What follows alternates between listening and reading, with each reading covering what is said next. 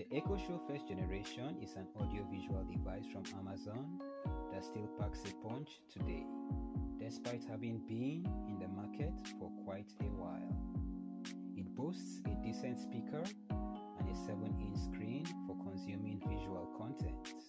To hard reset this device, press and hold down on the action and volume down keys. Keep holding down until the device powers down. Release the action button for a second and hold down once more till the recovery menu appears.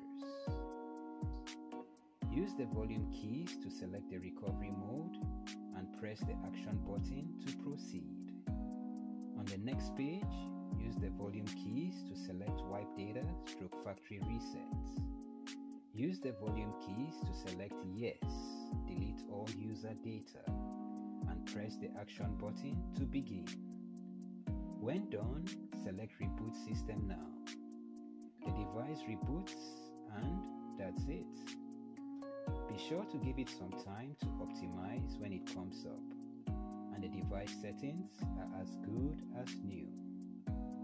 For the soft reset, swipe down on the screen and select Settings.